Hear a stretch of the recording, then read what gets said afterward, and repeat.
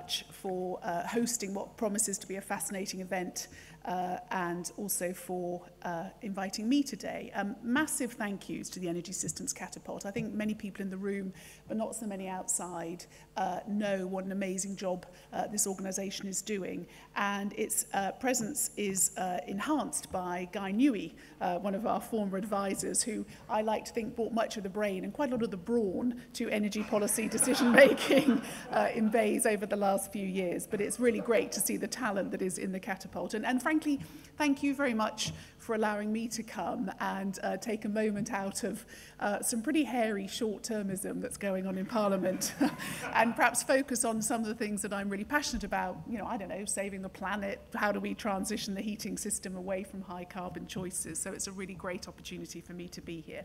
And of course, as you all know, this is a massively important conversation. As we said in the Clean Growth Strategy, as we've said for many years, you know, heat is a massive part of the emissions problem. If we're going to hit our 2050 targets, we have to grapple with many of the challenges as you know where we start from and actually come up with a whole mix of policies and procedures as to how we're going to go forward. And we've gathered an enormous amount of evidence on options for heat decarbonisation through the programme, through the Catapult, through a lot of the local work that's going on.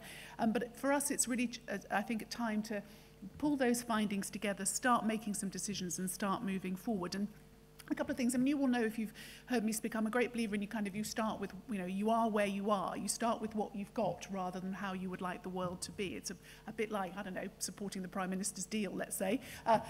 You know, and the point of this, that's the last Brexit reference, I promise. The point of this is we are a highly centralised, gas-based heating system. We know how difficult it is to persuade consumers to understand the challenges. We know how people think about upgrading their homes and when they do.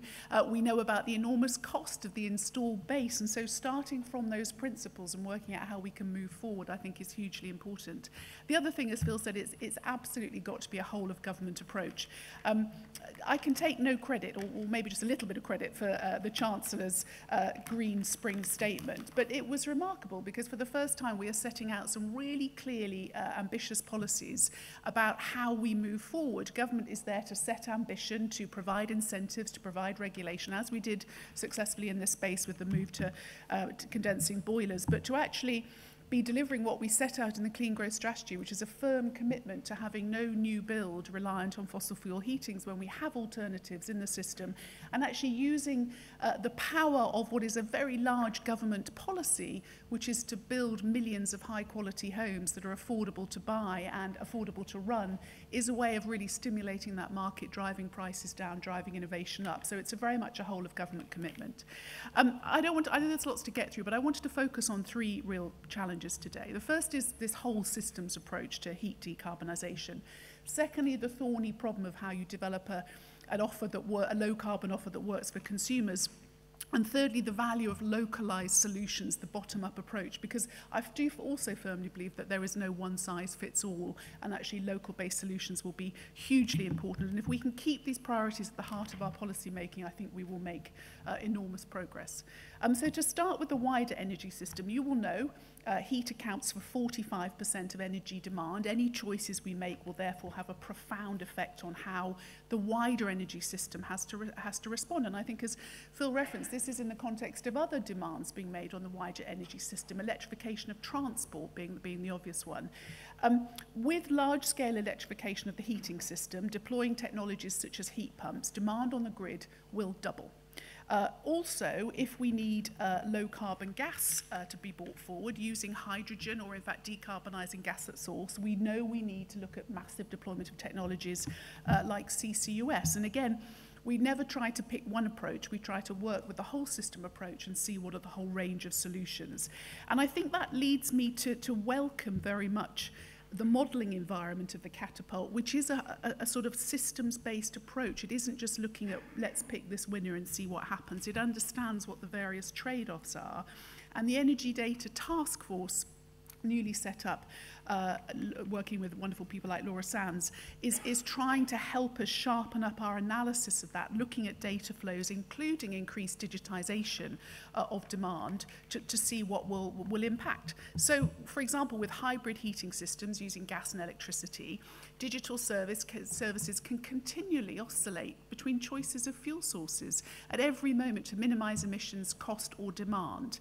And we're continuing to fund research on this basis of optionality to see what else we need to bring into the system. High for Heat, what you will know about, is seeking to understand more about how we deploy hydrogen at a consumer level. And we're well into the second phase of the £20 million industrial fuel switching competition, seeking to stimulate early investments in industry, helping them to move away from fossil fuel heating. And in fact, I had a brilliant meeting yesterday in a slightly broader conversation with some of the airlines talking about their fuels from waste program and what they need to really get that moving. So this is all terribly complicated from a systems basis, but being able to parse it up and have good data is clearly a huge part of the solution. And of course, it gets to the second problem, which is consumer choices and behaviour. We all, again, sit around in theory and say, well, why don't people invest in these low-carbon solutions? Whether it's, as simple as insulating their boilers or investing in a more efficient, insulating their roofs or investing in a more efficient gas boiler. And of course, we know that those choices are really difficult for people to make. With low carbon heating infrastructure, again, those choices will get even amplified. New boilers, new meters, new insulation, an entirely new heating system. When do people make those choices? Generally when they're moving in. Lots of policy options out there being floated, things like stamp duty changes, a revival of the Green Deal. These are all very good ideas, but trying to make that actually deliver is a huge challenge. But of course, again, relying on the Energy Technologies Institute work, we know that there is a precedent that says people are willing to embrace the change when they see the benefits. I grew up in the 1960s. I still remember not having central heating, the excitement of pressing patterns on the frost inside the window. I mean, I grew up in a nice house in the south of England. This wasn't some sort of this was normal in the 1970s. But we saw that the adoption of central heating rose from 25% in 1970 to 90% in 2006, despite often enormous disruption caused by its installation. And this, of course, came about because central heating offered tangible household improvements. You could heat your whole home to new levels of comfort. And so if we want to stimulate a take-up of low-carbon heating solutions, trying to sell those low-carbon benefits to consumers has to be part of it. And we therefore have to understand more about how people use heat in their homes and how digital solutions actually interplay with that, again, as is being explored in the programme. And we also need to make it something that is just business as usual. And again, that's why I was so pleased at the spring statement, just added in low carbon heating systems as a standard for our future building programmes going forward. But we're not doing a great job on some of this. The public attitudes tracker we run at the moment says that less than 10% of the public are familiar with renewable heating technologies. Now, again, part of the challenge is we have a highly fragmented advisory and installation system. You tend to think about your boilers and your central heating once or twice in your life in a particular house, and you rely on whoever comes around to do it. So how do we train the installers? How do we get that understanding up there? And so we have commissioned research into how we actually do engage consumers, how we work with the installation workforces, and we will be publishing, as you know, our roadmap for heat policy early next year, and part of that will be based on these choices. But of course, there are places around the country, our 4 nations, who are already delivering. We have got some fantastic local action programs out there, again, funded and supported through the research programs and the catapults. And the Energy Paths network model that was developed through the Smart Systems and Heat programme is looking at many of these factors. We've got local energy plans from Manchester, Bridgend and Newcastle that set out tailored options to deliver heat. Now, is Richard Young here, who I came from Bridgend? Is he coming later? So I has been replaced. Well, I hope that's not as a result. I hope that's not as a result of a by-election. Minister, he's being replaced by one of his team. Oh, marvellous. Well, I greatly enjoyed my visit to Bridgend when we saw the Salsa House and looked actually at what was amazing work that was happening there. Amazing leading work. Also looking at using mine water heating solutions, something that I think is of great interest right across the UK. In Manchester, anyone who's here from Manchester? Ray! Many smaller flats and apartments looking at what you might do with electric heating, actually, you know, moving back to electric heating, thinking how that might be deployed. And in Newcastle, who's here from Bonnie Toon? There we go. And lower housing density, larger, harder to heat homes using an option of decarbonised gas look to be more effective. So there's really good kind of living labs actually operating in people's homes, happening right across the UK.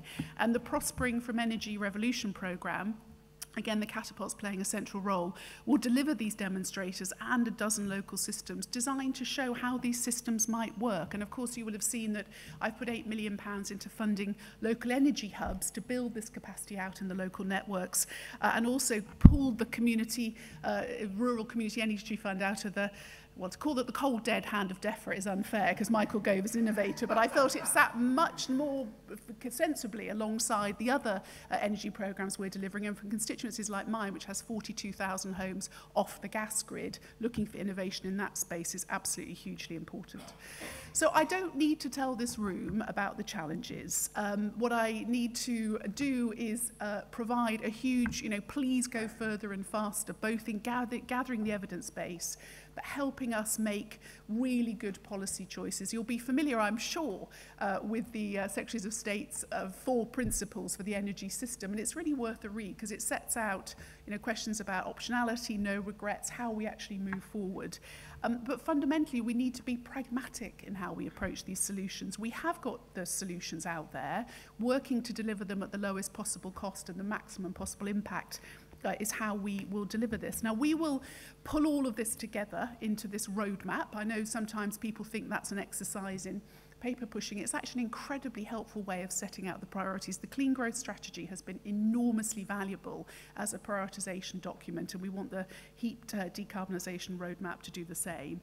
But we will accelerate attempts to deliver these no regrets policy options to keep this moving along. As you saw, an increase in the proportion of green gas in the grid, consultations on how we phase out the installation of high carbon fossil fuel heatings, relying on regulation and legislation if we need to do that, continuing the funding for RHI out to 2021, and continuing to see how we can accelerate work on energy efficiency, and in particular addressing those who are at greatest need most, taking eco, as I've done, and pivoting it entirely to focus on fuel poverty and raising the proportion of eco that is spent on innovation, which is already starting to deliver some great results. An example of how if we focus our firepower, we can actually make a real progress.